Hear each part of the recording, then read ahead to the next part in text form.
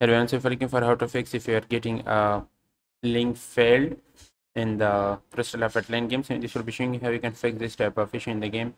So to fix this type of issue in the game, the first thing you need to do, simply click on window icon and then restart your device. Once you restart your device, then start the game again and check it whether the issue is fixed or not.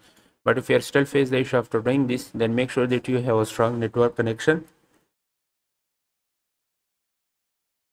If your internet connection is not that much good, or if you are facing any type of issue in the game, then you will be not able to play the game, and you will be able to getting a lot of issue.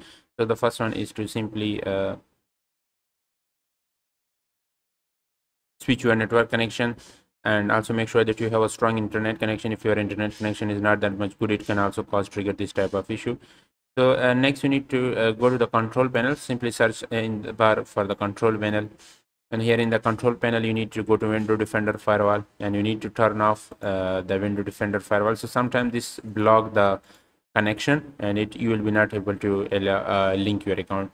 So simply turn off this option and then start the game again and check it whether the issue is fixed or not. If nothing is work with you, then simply launch the game on your mobile phone. So simply download the game on your mobile phone, and once you download the game on your mobile phone, then